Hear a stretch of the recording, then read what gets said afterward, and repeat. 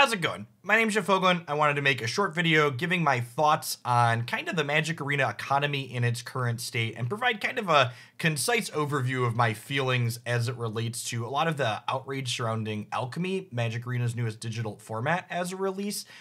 There's been a lot of insults and vitriol hurled in my direction from people who have never been in my spaces before. So I assume a lot of them are either people who are not familiar with me or people who are acting in bad faith. And the one that makes me chuckle the most is the number of times I have had people tell me in the last 2 weeks since Alchemy was out that I'm some kind of Wizards of the Coast shill bootlicker or whatever. Just cannot make me chuckle more. For people not familiar, I'm quite literally blacklisted from getting things directly from Wizards of the Coast because of my critical feedback of their products in the past and the way in which I've presented that. And I don't intend to stop giving critical feedback when I think it's deserved, but I also am not going to shy away from calling out things that I think are good. And in this case, I think there are good things about Alchemy, but there's bad things to talk about too. So just to get the baseline out of the way, the Magic Arena economy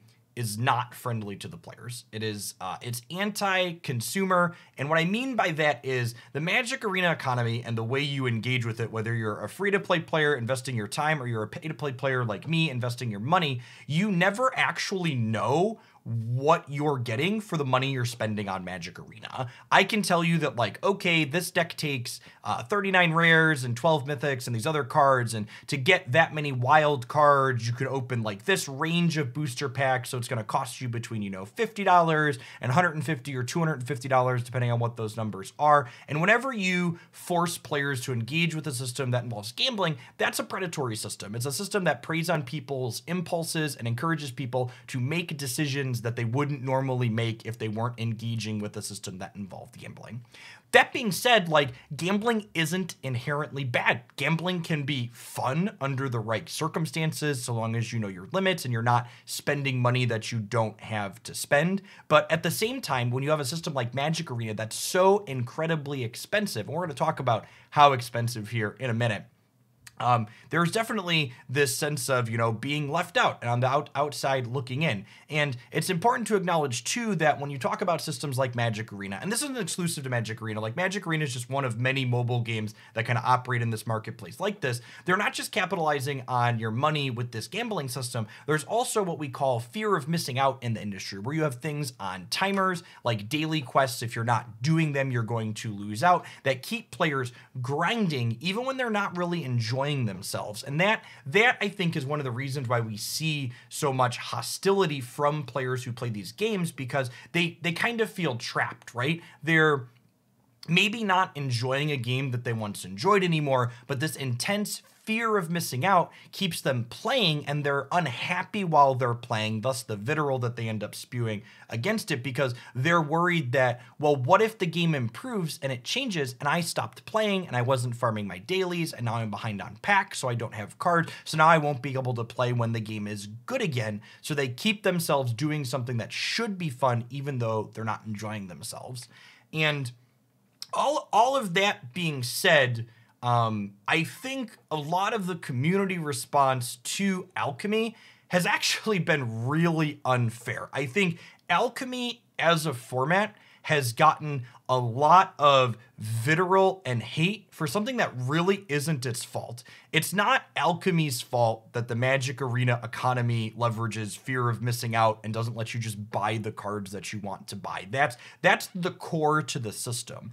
And honestly, and this is the part what I'm about to say why people have been upset with me and calling me a Watsy shill, I think if anything, the Alchemy format actually serves to improve the economy a small amount. It doesn't go anywhere near to fix all of the problems.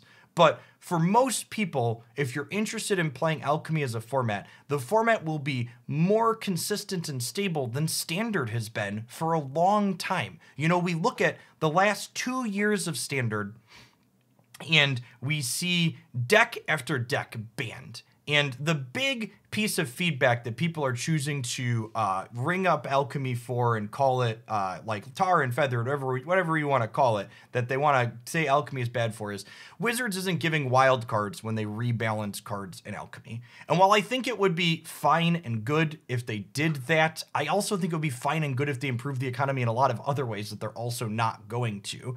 My point in talking about this, though, is that historically speaking, when we look at Standard, sure, they gave you 4 wild cards when they banned your Field of the Dead, but I still had this giant pile of Yarok field cards, for example, that were all effectively useless. So Wizards refunding me 4 rare wild cards when they banned my card didn't mean I could build another deck without grinding or spending more money. It didn't actually meaningfully help me because they banned my deck. Take a historic example. They banned Winota. I was left with Angrath's Marauders and Fauna Shamans that I basically never used again. And the 4 mythic wild cards that Winota gave me when she was banned didn't help me build another deck meaningfully. It didn't solve the problem. And now, how does Alchemy fix this? Alchemy, if you're not familiar, we're past the era of banning cards with the jump into the future with Alchemy. Alchemy is going to nerf cards in decks that are too strong, which that means it's going to readjust them to pull their power level down. And there's been a lot of bad faith discussion around this in the community from a lot of people where they talk about a nerf to a card essentially being a softer shadow ban. They're basically implying that anytime a card is going to be nerfed, it's going to be rendered unplayable. And you say, well, Jeff, why do you say that that's not the case? Well, the reason why I'm going to say that's not the case is because Wizards of the Coast had an article that told us what their balancing philosophy was going to be for Alchemy. And they said here, weakening cards, nerfs, is going to be the primary tool to affect the metagame. Nerfs will be aimed at cards and decks that have outsized an impact on the metagame, either through their own strength and win rate or by suppressing other strategies. The goal of nerfing cards, and this is the big part, the goal of nerfing cards is to allow more strategies to compete and interact with these cards, and we are hoping that nerfed cards will continue to be relevant and powerful options in the format. So there's two paths here that if you think nerfing cards are going to be shadow banned. One, you think Wizards is lying outright to you in this article. And to that I say, wow, that is a really unhealthy, toxic outlook to have. And I think if you think they're going to lie directly to your face, I'm really confused why you would continue playing a game and supporting a company that you think would lie directly to your face. 2, you think even if this is their goal, they're going to miss the mark, and occasionally or most of the time things are going to get over nerfed. And to which I have to say to that, yeah, I think some of the time that is going to happen. But the important thing to understand for people that haven't played a digital card game before is nerfs aren't a one and done. This is an iterative process, you know? The beautiful thing about digital design is it's not an on-off switch like ban, unbanned is. If you dial a card back and it goes too far and it's no longer playable, or the deck that it's in is no longer playable, you can pull it from an 8 to a 6 or 10 to a 6, you can pull it back up to an 8 in the middle and meet in the middle as you iterate over this format. And Magic the Gathering and Wizards has some of the best game designers in the world that are so creative and inventive, and they haven't had access to these same digital balance tools that other card games have had. And, I've watched other card games like Hearthstone and Runeterra iterate on their formats and get them to neat spots. And I'm excited for Wizards to have a chance to do that with Alchemy. The next thing to talk about is the fact that when a card gets rebalanced for Alchemy in Magic's digital setting, that rebalanced version is the only one that will be available in all of Magic Arena's digital-only formats. So take Aldrin's Epiphany, for example. Very dominant in Standard, but only a B or C list player in Historic. That rebalanced Aldrin's Epiphany is the only one Historic and Historic Brawl players will have available to them, similar to Alchemy.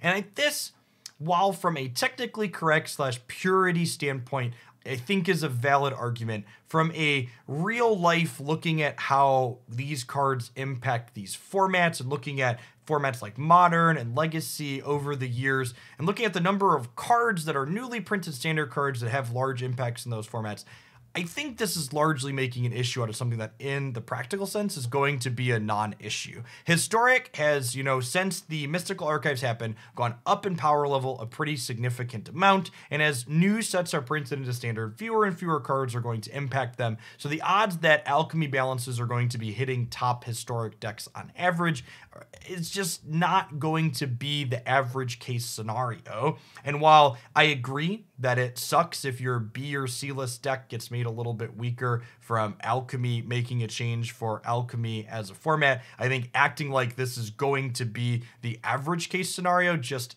isn't the truth based on what we've seen in other formats historically speaking. Now, I mentioned at the beginning, I would share how expensive is Magic Arena if you're something of a large sea creature like myself. And these numbers won't be a surprise to people that are familiar with my content, but Magic Arena and owning every card on it is something that makes my job easier to do. And I don't wait to grind things out. I'm not a person that enjoys limited, which is the most cost-effective way to grow an Arena collection. So if there's an Arena card that I need, I swipe my credit card and I buy packs and I get that card. And we can take a look here at my spending from the 4 years that I've been on Arena here as 2021 is coming to a close. And you can see that it looks like in total, I have spent a total of $6,626.54. And you can even in these numbers kind of see that the cost of not keeping up consistently over the years. And for people, what I mean by that, for people I don't know, you'll notice this 2020 number is significantly lower than 2019, and it's much lower, less than half of 2021. And the reason for that is I was actually kind of over Magic Arena's formats at the end of 2020, and actually took a 3.5 month break. So like the last quarter of 2020, I wasn't playing, so I wasn't spending money and buying cards. And then, the way these cards build on themselves, especially if you're playing non-rotating formats like Historic and you want to have a full card pool for that. When I came back in early 2021, I had to up my spending to backfill all of those cards and sets that I'd missed. So I'd wager probably $500 to $600 of this $2,400 would have been in 2020 had I been playing consistently through that year. And you can kind of translate, well, not directly in money in terms of time, when I talk about that fear of missing out where players don't want to stop playing that we talked about earlier, where, if you take a 3-month break and then you get back, you're just that far behind and it's difficult to impossible to catch back up when you're free to play in a game like Magic Arena, missing that big of a gap, which is what keeps those players playing even if they're not happy with it. So what was the point of this kind of rambly talk? I don't know. I just kind of wanted to have something to link for when people ask, well, Jeff, are you defending the economy? What do you think about the economy? I can give them this and say, I think there's some nuance that needs to go into this discussion. These are my kind of more complete thoughts on the economy and Alchemy as it pertains at the end of 2021, like we have here.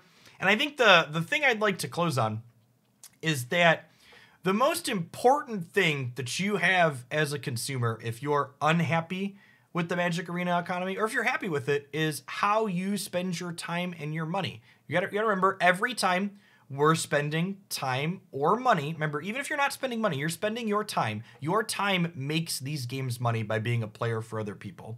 Every time we play Magic Arena, we send the message that we're okay with the current system and it's fine. And if you're not okay with the current system, you should invest your time and your money doing other things that make you happy, especially if you're someone who hasn't been enjoying the game itself and you are just logging in to do your dailies. That's true of any of these games. I always tell people, if the only reason you log in to any free-to-play game every single day or a couple of times a week is because you need to grind or keep up with your dailies, if you aren't actually enjoying the time you spend playing a game, games should be fun.